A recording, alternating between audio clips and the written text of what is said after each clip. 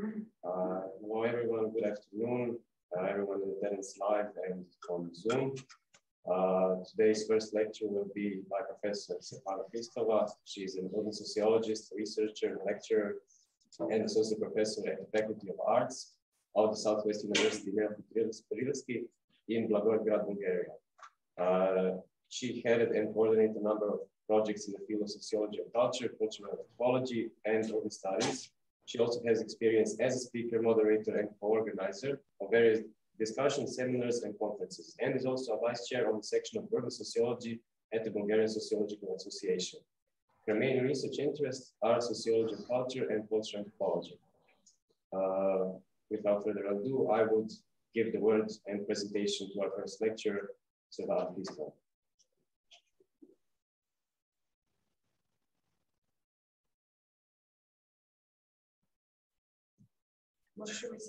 Professor, excuse me, your microphone is turned off. We can't hear you. Yes. Thank you. Thank you so much for inviting me to your very interesting symposium. I have been cooperating with sociologists. Excuse me, but we still can't hear you. I think it's a technical malfunction on our side. Maybe perhaps the speakers.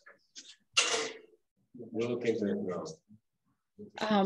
Do you hear me now? Can you hear me now? Or I hear you, but I'm not sure why we have some communication. Excuse me, but if you could just wait for a few more minutes until we resolve the situation. Shall I, maybe I will switch off and then switch on again?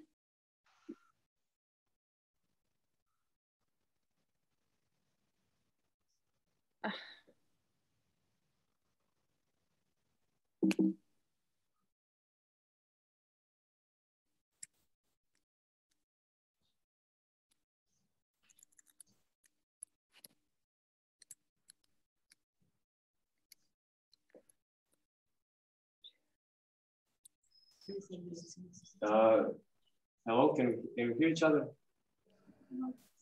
I hear you. Do you hear me? Yes, now we can hear. Now we can hear. Okay, okay. So,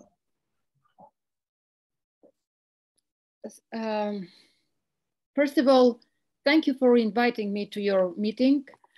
I would like to, in a way, to connect my presentation with my experience of cooperation with Croatian colleagues, sociologists, and also people believing in interculturalism. Vinko Zidaric was one of them. And here is another, I don't know, do you see the video? I try to show you a book that has been prepared by Milan Mesic, a former professor at Zagreb University in sociology, Milan Mesic, a book devoted to perspectives of multiculturalism, Western and transitional countries. By that time, more than 10 years ago, we all were transitional countries. Now, Bulgaria and Croatia are both members of European Union, and but whether the intercultural values have been advanced and enhanced in the meantime. So let me start with my presentation, which is devoted to Vinko Zidaric and Milan Mesic. I have also sent you the PowerPoint, Living on the Volcano of Civilization, but I will share it from my computer, but you have it as well. I will try to share it now.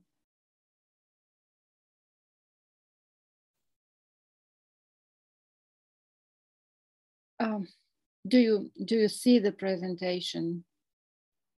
Yes, we can see. Yeah, okay. So we have observed during the last 2 years and something a very weird situation that needed to be addressed by sociologists, and in a way that was a situation which was affecting the existing until recently globalization patterns.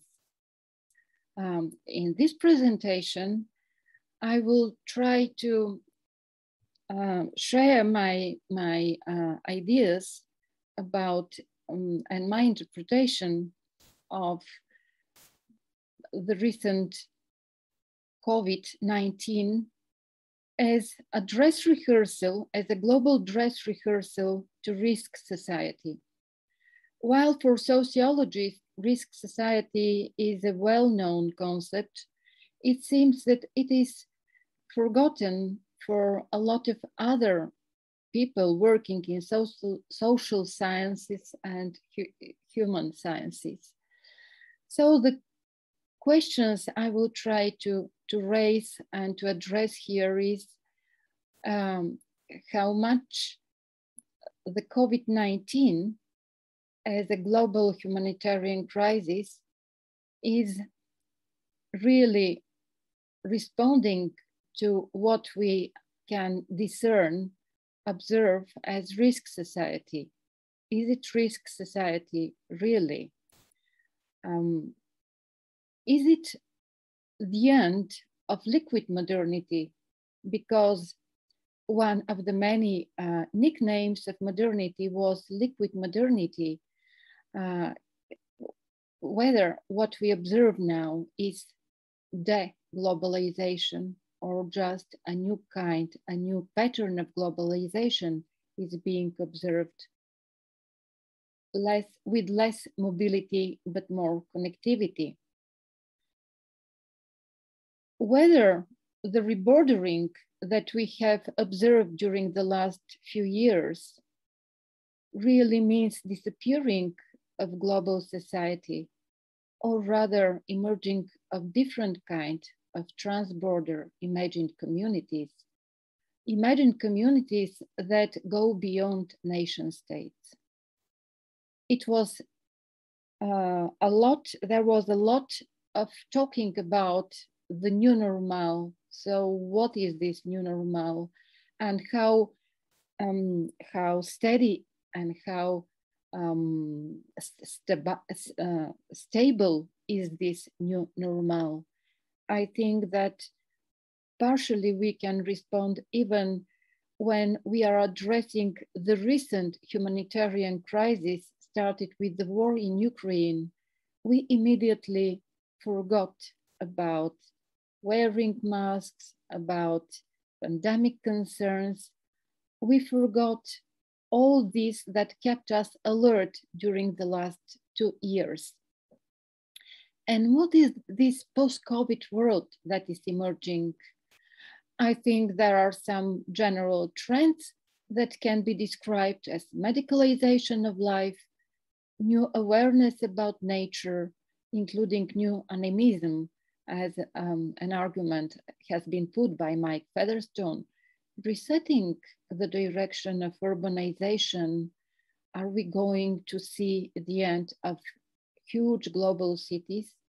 Or this is just something that is a moment in the development of urbanization, the resetting of the direction of urbanization to smaller and medium-sized cities? Is it a moment or a trend? Also, there were a lot of debates about how to support people who cannot work from their offices, how to support those who cannot exercise their professions. And there was interesting debate in the European Union, maybe leading us to the conclusion that what we observe here is the end of the future of capitalism, that we are approaching some sort of new social order, but what kind of order is it? Also, a brief note will be mentioned about the new leaderships that emerge now from this emergency situation. So, just to remind some of the most important features of world society, world risk society, in the well-known book that has been published a few times and rewritten and additionally reworked by Ulrich Beck, The Risk Society Towards New Modernity, initially published in German in 1987, then in English in 1992. I mention this fact because actually there have been several final texts that have been published immediately after the Chernobyl catastrophe. The other important text, although not scientific analysis, but a political document, was called Our Common Future. The report produced by Brundtland Commission in 1987, almost in the same year when The Risk Society by Beck was published. So I find that there is really a lot of similarities, although expressed differently between these two texts, and I find them as signal texts, signal for emerging of some new situation in the world. So to remind briefly the concept of Beck, he considers the risks as byproducts of late modernization.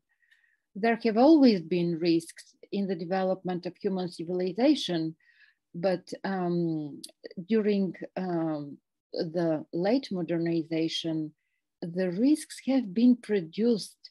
They have been side product of industrialization itself. They are globally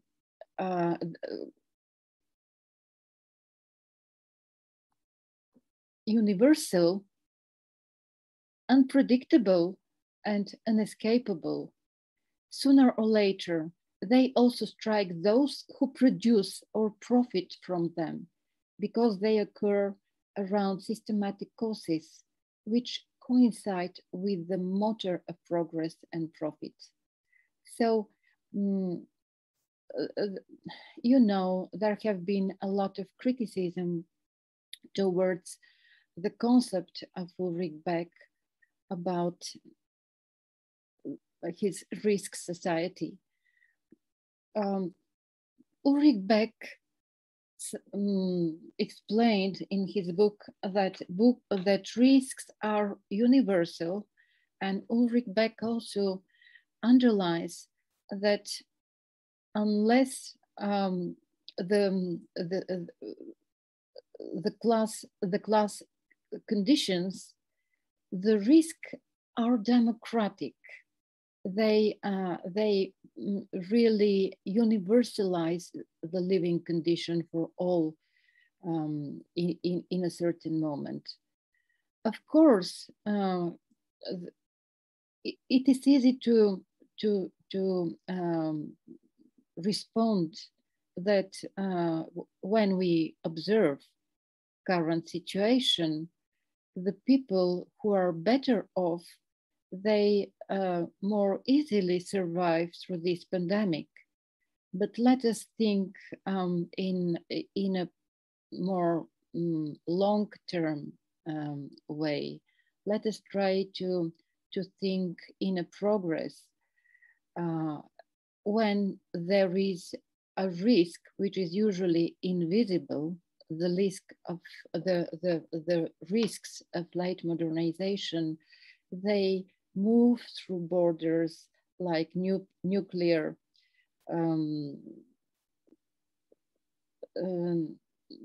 nuclear threat. They move through borders, they are invisible, they have to be calculated.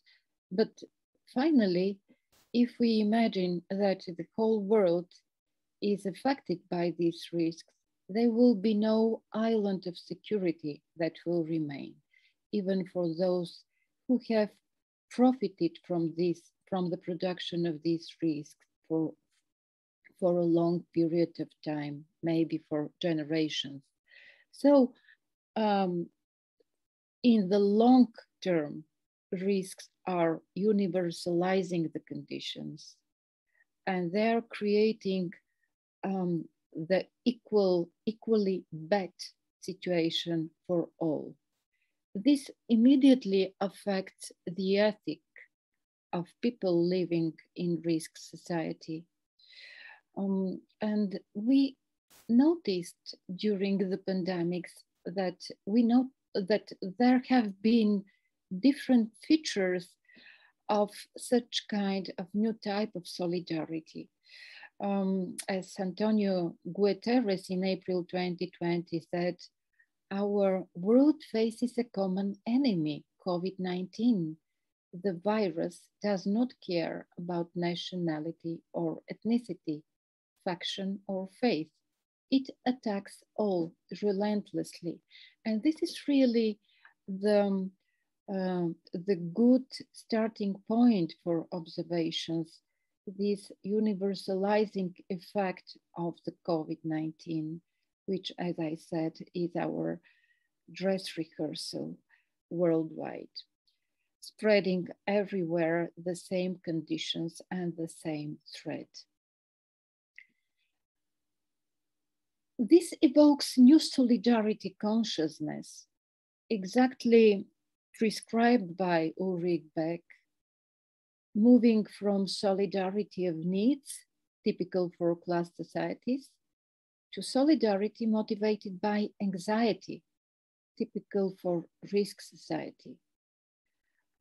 Within the horizon of risk, the binary coding that has been a good pattern for survival for many centuries, this binary coding is not valid anymore. What is permitted or what is forbidden, what is legal and what is illegal in the face of mass disaster, of massive deaths. It is less important anymore. Even right or wrong is not, the idea of right and wrong is not valid anymore. Us and them, we all are foreigners and we all are us at the same moment. Foreigners because we are entering into a situation that we cannot recognize. We do not recognize the landscape. This is the landscape of uncertainty that we cannot recognize, and we cannot orient ourselves within this new landscape. As correctly described by Ulrich Beck, there is a great preoccupation with future. Risk society is really turned towards future and cannot stop thinking about future. For this slide, I chose a building that has been raised in Brussels, one of the 8 World Trade Center buildings raised in Brussels, with a huge label, "The future is here." As a matter of fact, this building has been ruined, and we can take it as a grand metaphor of the development of our civilization. In a book published in 2006, that is called The Brief History of Future. Jacques Attali speaks about future development, future collapse of the capitalist civilization with the emergence of huge masses of immigrants, people seeking for safer life, attacking our home, Europe. And it is interesting that, at least in my knowledge, for a first time, as far as I know, a scientific book has been used as a token for exhibition presented at the same time in Paris, France, and in Beaux-Arts, Brussels in 2015. A Brief History of Future. This is one of the pictures presenting still lightened oil gas station. It is still lightened, but there are no people around. There is no sign of human life. There is no gas and no oil anymore. All around is a jungle. And notably, almost in the same time when the exhibition in Beaux-Arts and in Paris was open, there were terrorist attacks as if to demonstrate that really there is no security anymore in the world.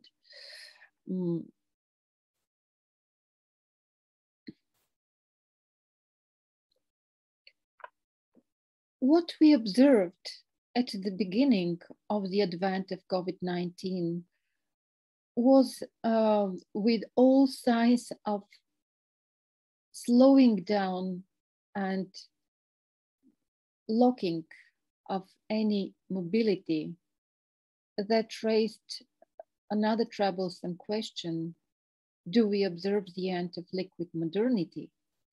Liquid modernity is a notion introduced by Zygmunt Bauman.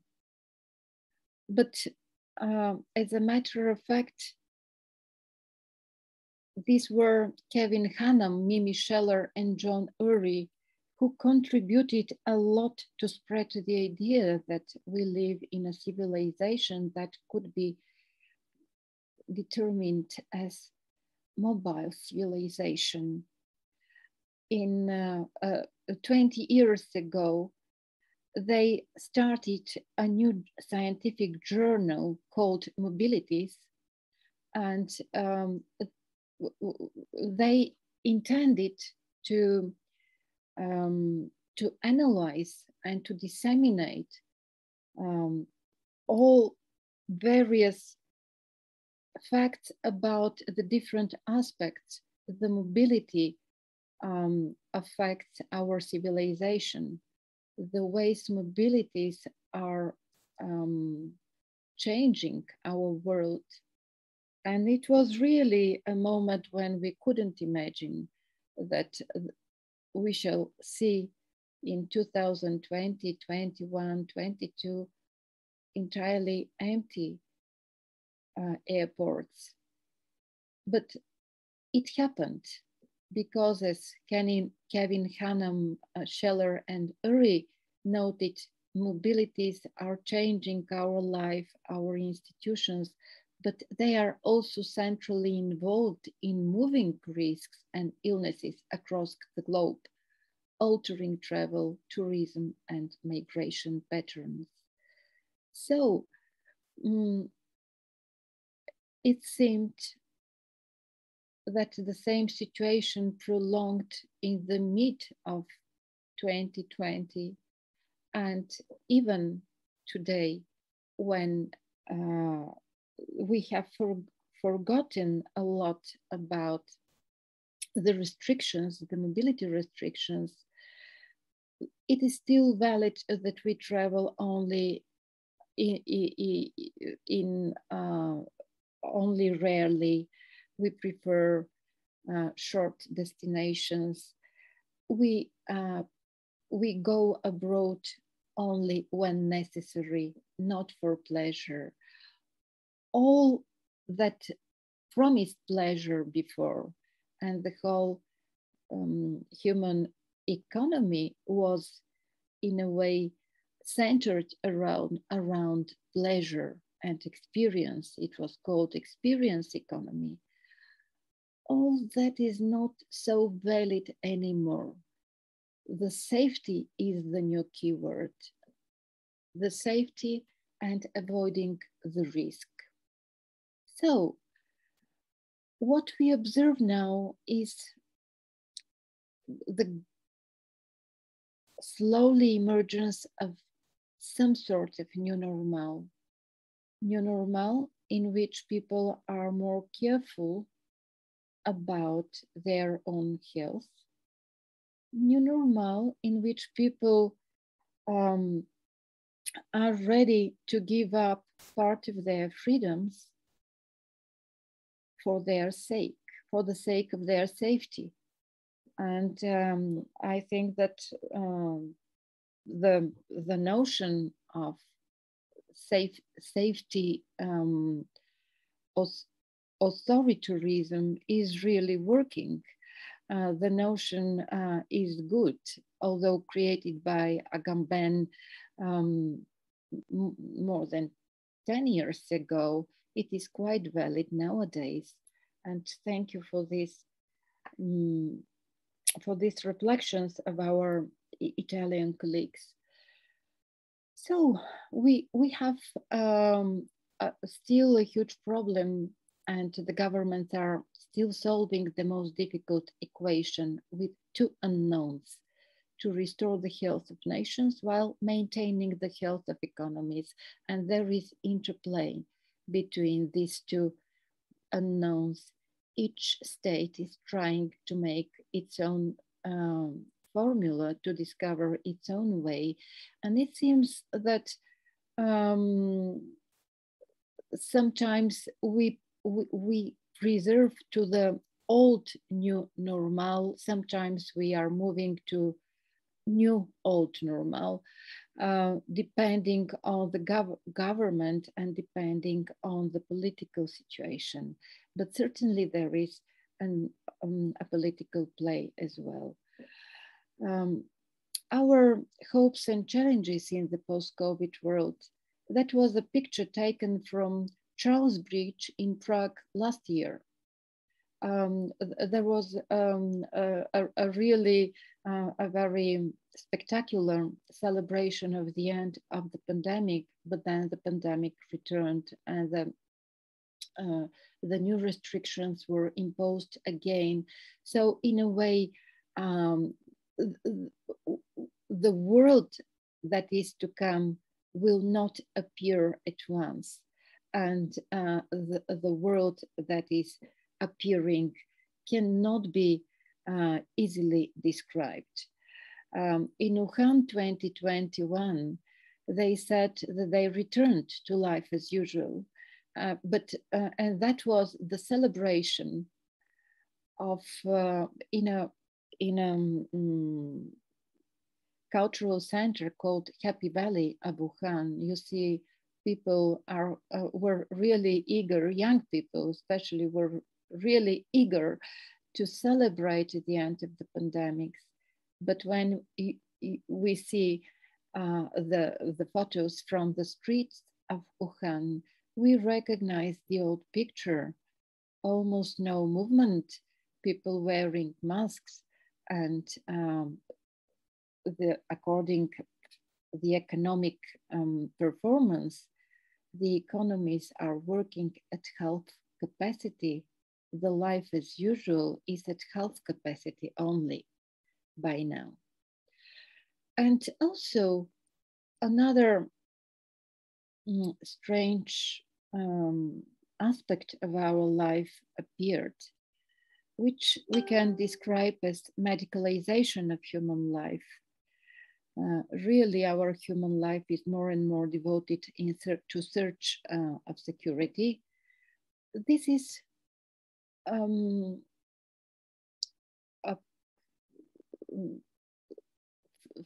flame-worked borosilicate glass called Lungs by Kit Tolson. The photos is permitted, shared with permission. People are interested in the functioning of their bodies. People are aware of the importance of every part of their bodies. So on the one hand, we see a raised public awareness about physical borders of our bodies and functioning of our functioning as physical bodies. And of course, there is preoccupation with this. On the other side, as very well described by the Italian colleague, I'm sorry to not to remember his name, some sort of technomedical domination began to appear. Only partially it is based on the quantification of all aspects of our physical existence. Really, we all now have different gadgets to measure different aspects of the functioning of our physical organisms, our pulse, our breath, the capacity of our lungs, things that we were not interested at all only a few years ago. But this gives a food to new unions between political power and medical expertise. This can be in the worst scenario, beginning of the new political order based on hyper-medicalization.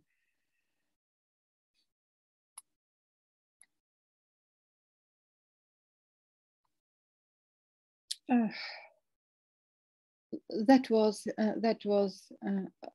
an old photo from October 2021 from the opening of Moscow hospital after the name of Davidov.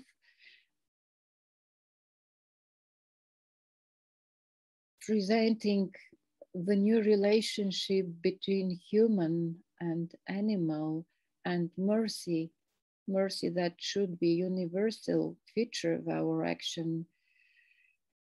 Stained glass work by Maxim Kantor, I decided not to put it away because I think that we should make a distinction between the action of political elite or political autocracy in a country and the artistic people who do not share the same values. So we also observed during the last few years resetting the direction of urbanization. In a recent debate between Joel Kotkin and Richard Florida, a lot of data has been presented, the so-called Munk debates that took place last year.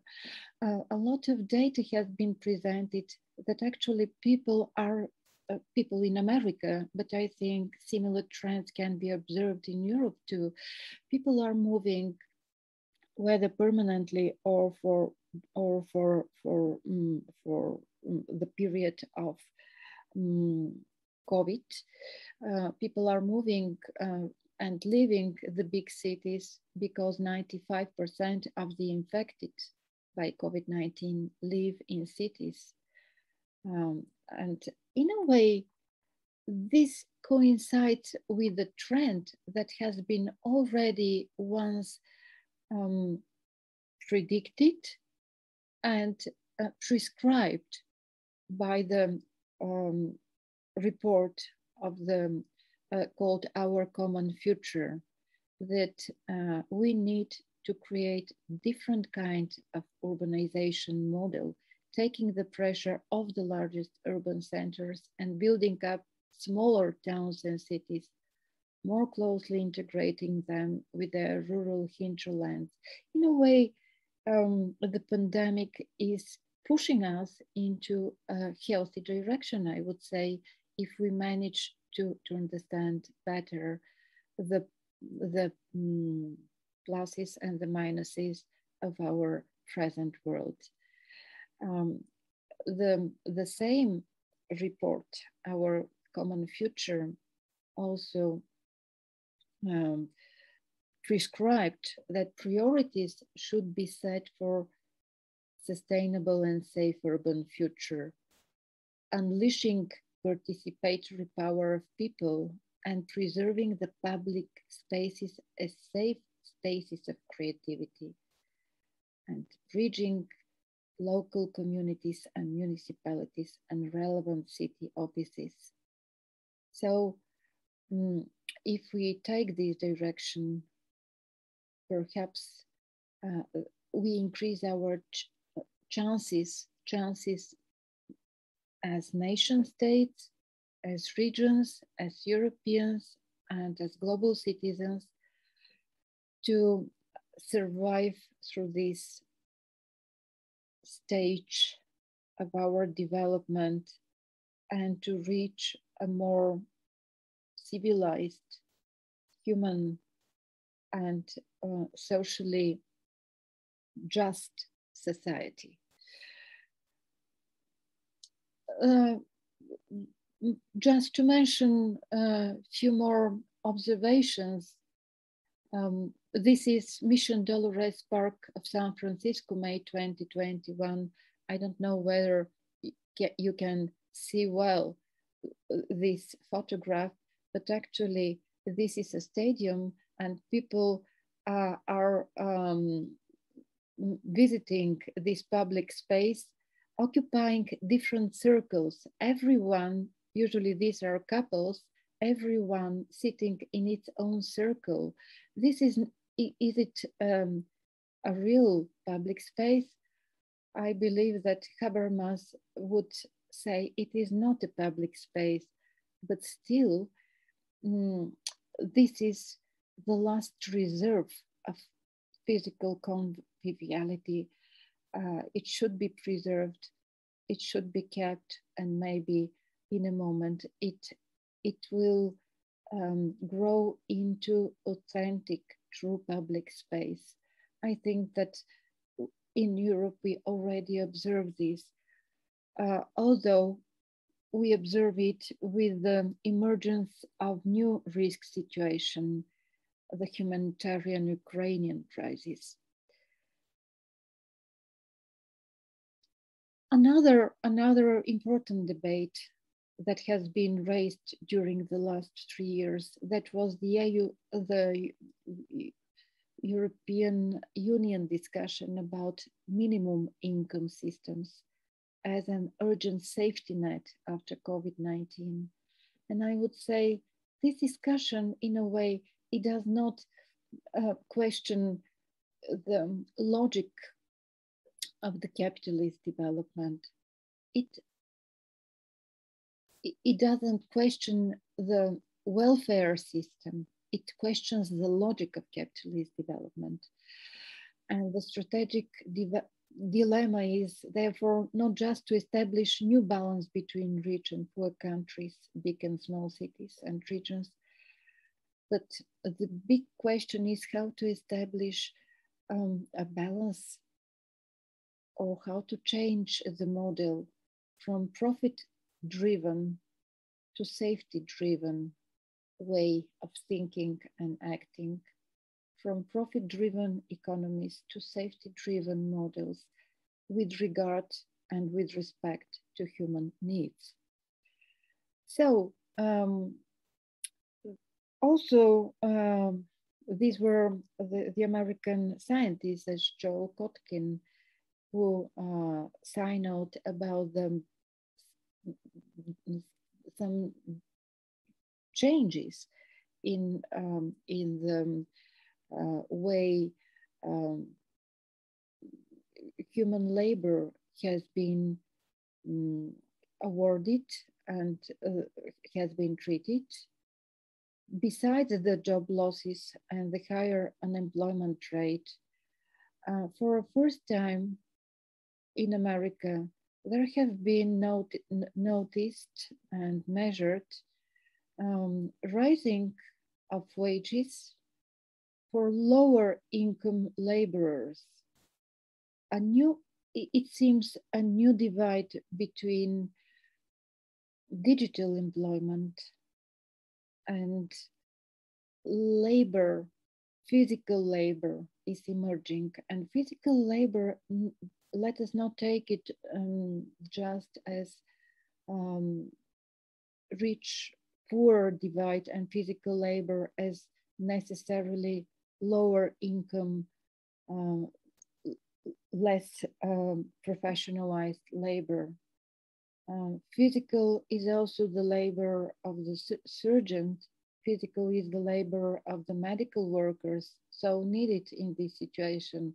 So this new divide between digital labor and physical labor can also be interpreted on the basis of safety. The digital labor in all cases is safer labor in comparison with all other sorts of labor that are physical. And for this reason, they are more wanted, more necessary, and more estimated. And finally, I just want to underline the emergence of new kind of leadership. And this kind of leadership, I start from the very widely spread definition of sustainability that has been taken and repeated and echoed, sometimes uncritically, from our common future report, that sustainability is development that meets the needs of the present without compromising the ability of future generations to meet their own needs. I myself think this is already a very blank and already emptied definition. It needs to be reassessed and recontextualized. But I want also to point out that the future generations are already here, that future is already here, and that future generations have already grown up, and now they speak for themselves. They don't need advocates, and they don't need their parents to talk on behalf of them. The future generations that dare to ask the American president, how dare you? That was also to great extent in synchrony with the recommendations of our Common Future report. So you can recognize, of course, the voice, the face, and the voice of one of these remarkable representatives of the so-called future generation, who said, we want people to step up, to dare to step up of their comfort zone, to prioritize the future instead of now. The bigger your platform, the bigger your moral duty. Everyone can be a leader, said Greta Thunberg in a meeting with Angela Merkel in 2020. Everyone can be a leader. And this is really another very promising idea that we can find both in the book of Ulrich Beck, The Risk Society, and Our Common Future. Either there will be a future for all of us, or there will be no future at all. So thank you.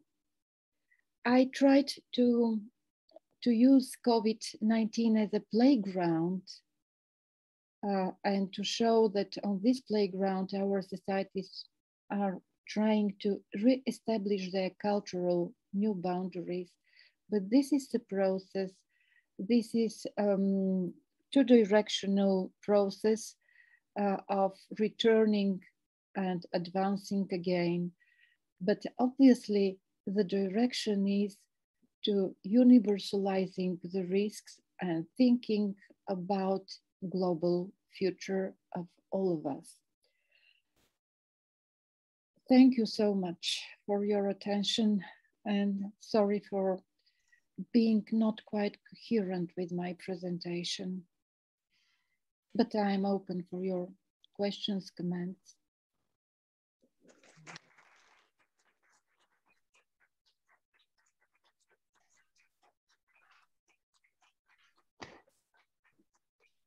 May I do a question?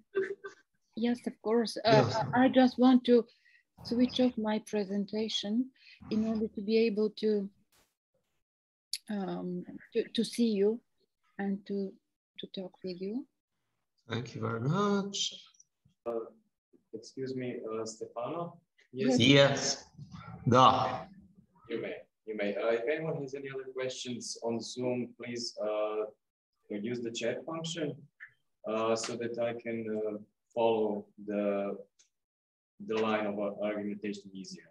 And for live, just raise your hands and I will look at you.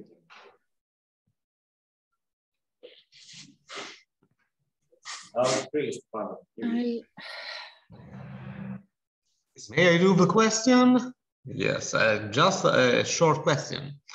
I want to thank colleague Svetlana for having quoted Giorgio Agamben, which is a very, very famous author, both in sociology, in philosophy, and in law in Italy. And especially Agamben used the term biopolitics to express the attention of political activity around the physical body and the naked life at the center of political debate.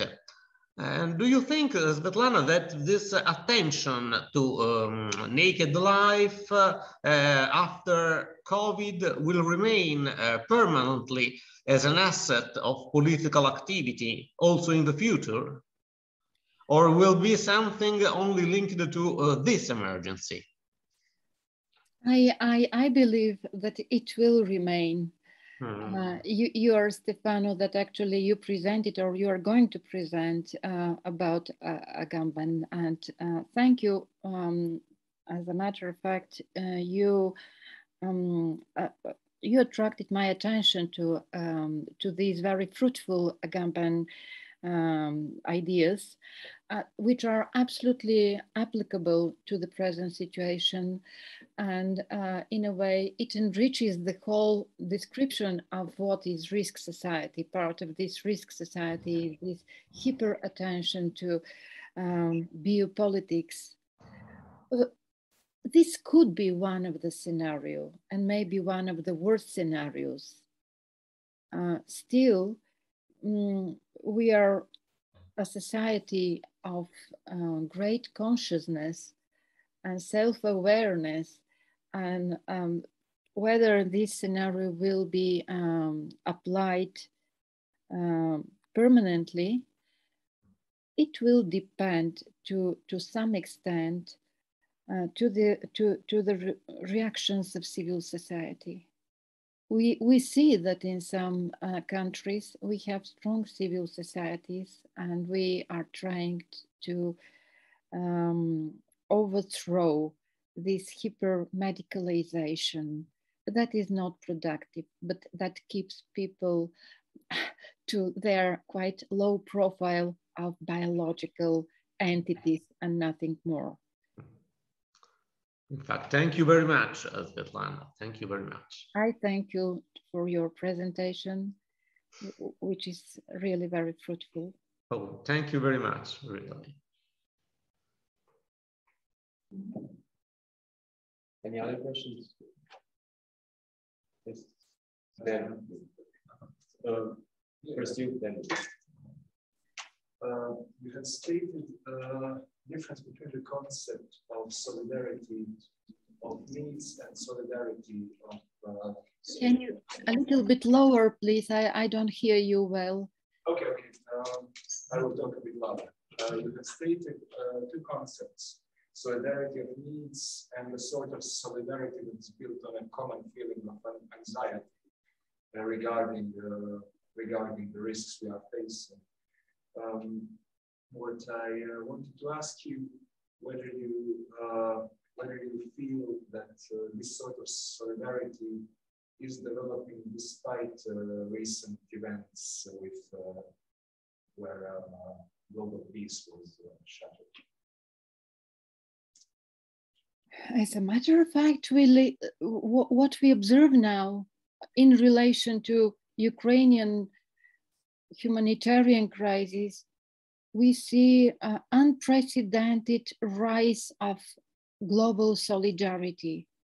We haven't seen this before, even in 2015, when there was also a very heavy humanitarian crisis and more than 2 million refugees and economic migrants have found shelters, different kind of shelters in European continent. There was no such manifestation of solidarity.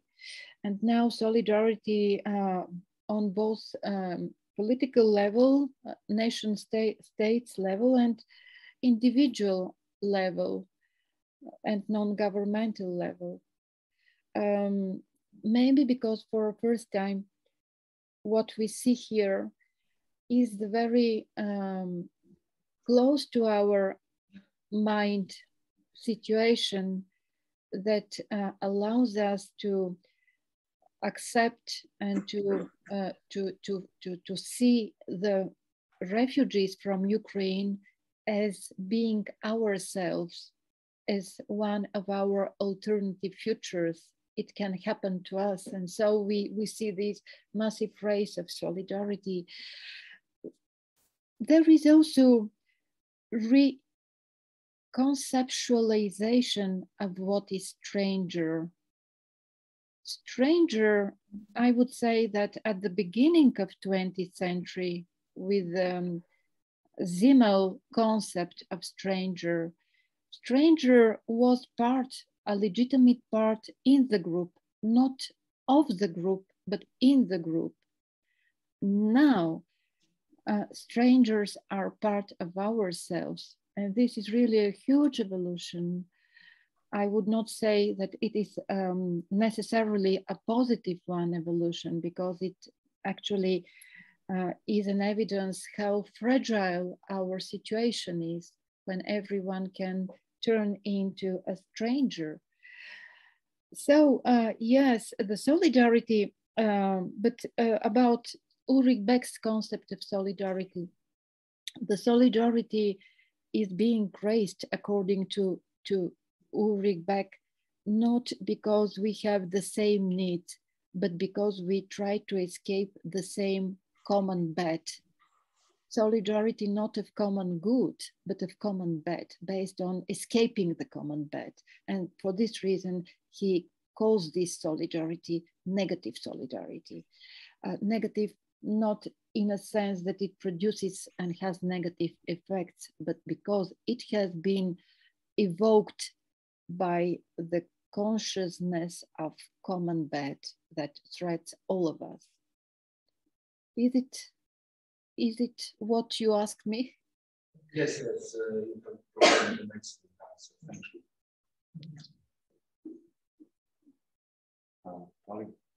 Really?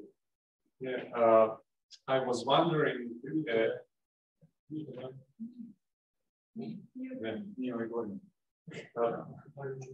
I was wondering if this situation with COVID is really something so new, extraordinary, and unexpected, or is it just a more clear, a more pronounced, maybe extreme version of something that is a general zeitgeist, or something that has been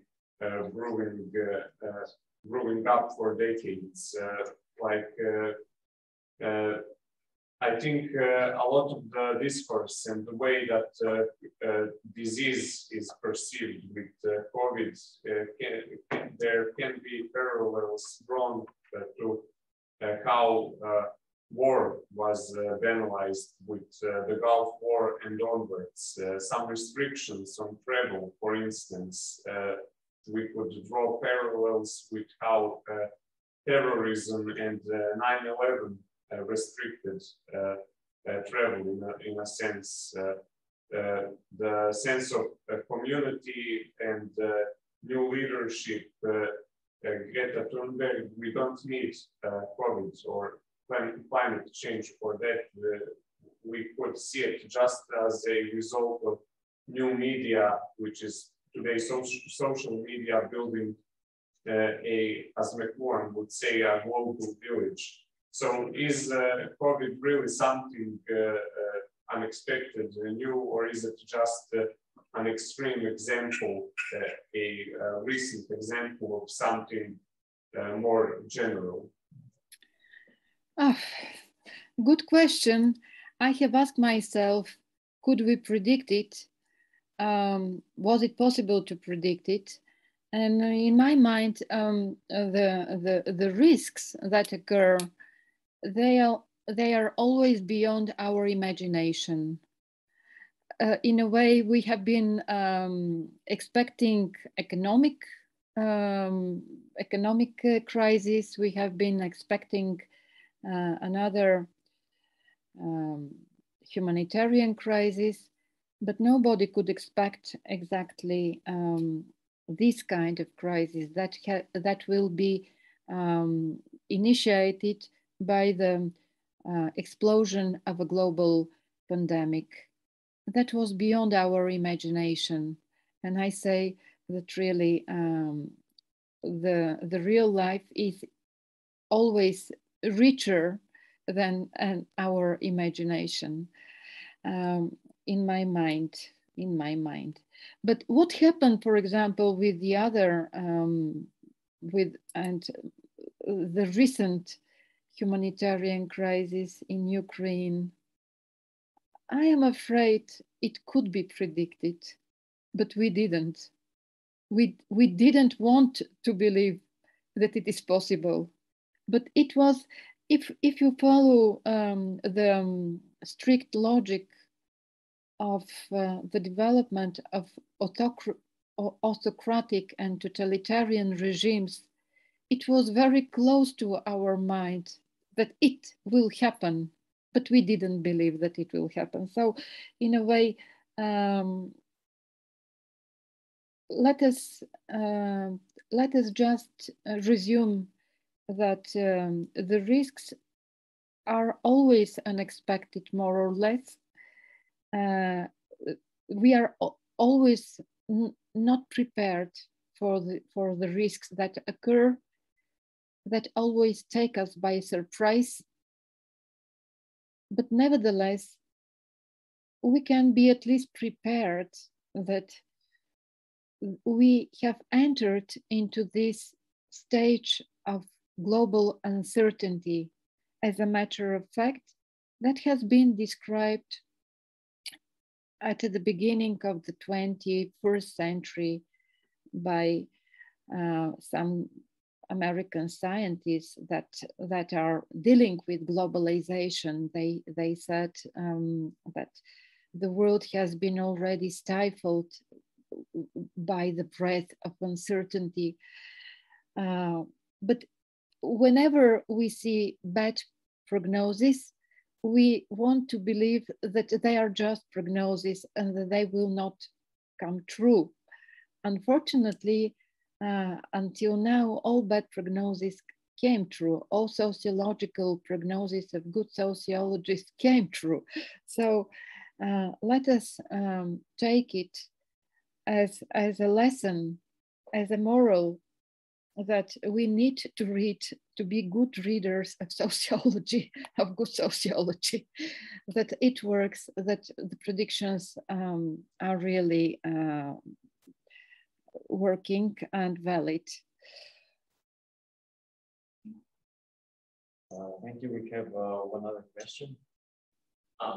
Hi, thank you for the presentation. I wanted to ask, would you agree with the statement that the crisis in Ukraine is perhaps more easily to form global solidarity around than perhaps is climate change, because there are predictions since 50 years now what will happen in terms of global climate change, but I don't see that there is this feeling of common solidarity across the global stage, as you said, even though we are definitely seeing exactly what is happening and what was predicted since I don't know how many tens of years at least, you know, that it is possibly much more easier to say, hey, there we have a bad guy and everybody is against the bad guy.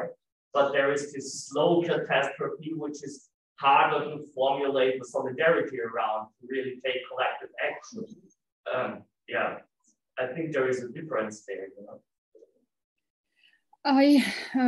I couldn't hear you quite well, but as far as I can understand, you are talking about why there is no solidarity when the things about climate change and generally the ecological catastrophe has so aggravated, why there is no a real political solidarity. If this is your question, of course, this is very discouraging that the things are not moving so quickly. There is a danger that when solidarity has been raised, the necessary level of political solidarity among big states and among the main actors in the political world stage, when this solidarity will be achieved, it will be already too late. But it seems that the consciousness necessary to raise this kind of solidarity is not developing so easily. There is nothing good in the goodwill and in the good wishes, Christmas wishes.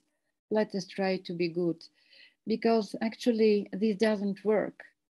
It seems there should be some global normative framework inserted and functioning in order to make possible the restriction of those industrial damages to our nature that really leave the future generations without future. But this really, you know, the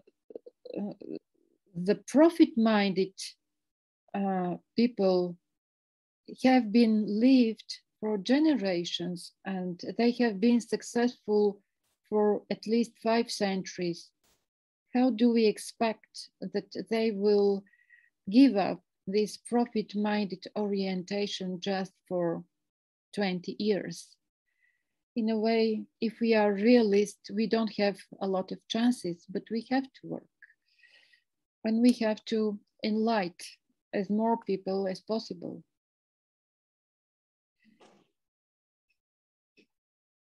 Thank you for your answer. That will be all for our discussion, because we have to keep to our schedule. I would like once again to thank you, Professor Hristova, for an interesting lecture.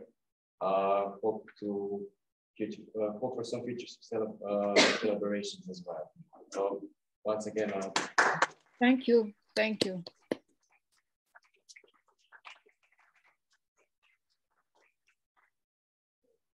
I hope we shall go on the dialogue. This is the book I mentioned, the book called Perspectives of Multiculturalism, Western and Traditional Countries by Milan Mesic. You can see his name, and maybe you know him in person.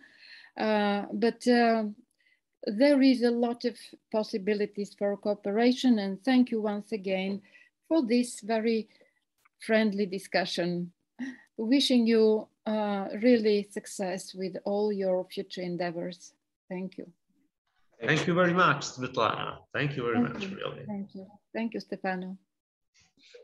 To everyone in attendance, we will resume with the symposium in about 3 minutes. Thank you.